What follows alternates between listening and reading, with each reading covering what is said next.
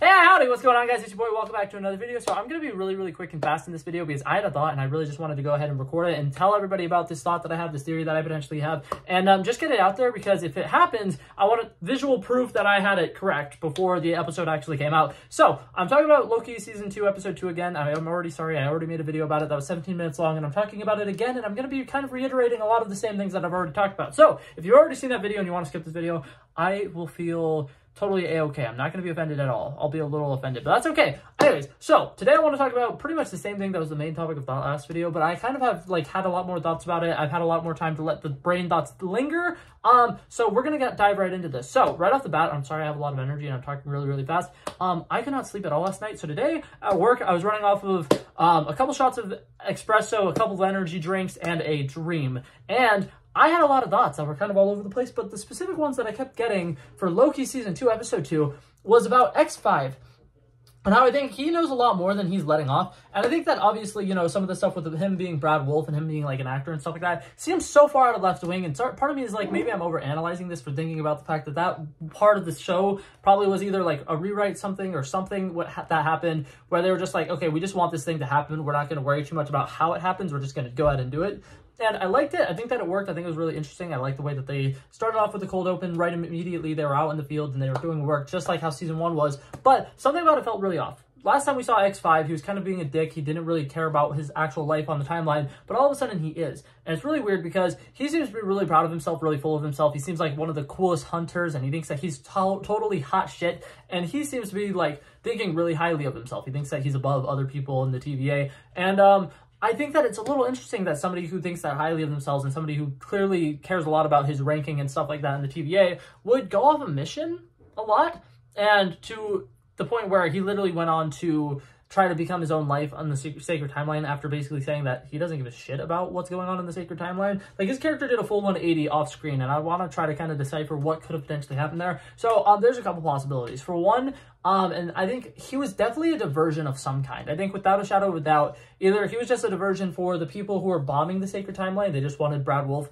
to be out there and for him to be somebody to kind of draw their attention away from what they were doing for a long enough time. And obviously they kind of addressed that in the show because once they realize what's happening, they realize that they're a little late and they kind of blame Brad Wolfe for it. But I also think it's really interesting that he did a full character shift and he was willing to go that far deep undercover as pretending to be himself in the regular timeline that he probably either killed his regular self so that he could, you know, take his place.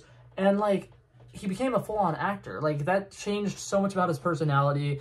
He's very snarky. The way that he goes against Mobius, the way that he goes against Hunter B-15 is really interesting to me because he seems to be insanely loyal to the TVA, but not the current TVA, but the old TVA. And I'm kind of wondering if he is, like, a friend of ours, a character who we are currently learning to love, OB, who doesn't have his mind wiped. He knows about some of the stuff that's happened. The last time that there was a really bad like thing with the timeline, seeming like it was going to crumble and there was an ungodly amount of branches, he was there for that. He experienced it. He remembers everything about it. And I'm wondering if X5 is kind of the same deal, right? Because in my opinion, he seems to know a little bit more about some of the other people. And I feel like something that he kind of was using to get into Mobius's head was the fact that he has a life on the Sacred Timeline and the fact that Mobius has no idea what his life on the Sacred Timeline is. He doesn't know anything about it. And I feel like Brad Wolfe was really trying to get under his skin with that. And I feel like Brad Wolfe seems to have a level of awareness that seems to be a little bit above theirs. So I have a theory that Brad Wolfe is secretly working for whoever the big bad of this season is. Whether it's a variant of King, whether it's a variant of He Who Remains, if it's Ravonna Renslayer, which if she's the villain of this season, I'm going to be severely disappointed because I was really hoping that she would come back and she'd be kind of like another like protagonist, kind of like how last year it was Loki and Sylvia. I was expecting it to be this year Loki and kind of Ravonna Renslayer on the two halves of the different, like, this person's kind of good, this one's morally gray or whatever, and they're both kind of good in their own way, but not really. But yeah, we still at this point have no idea who the villain is. We still have no idea what this season is fully working towards, and I think that stuff with Brad Wolfe and who he is technically working for and who he is loyal to might really come into factor with all of that. So I just wanted to go out here and say that I think that Brad Wolfe knows a lot more than Mobius, and I feel like he has not been mind wiped. I feel like he's going to be revealed to be like OB, where he remembers things and he can kind of have a general sense of like, oh yeah, things have been around for like 400 years and like this is a thing that's been happening and this is something.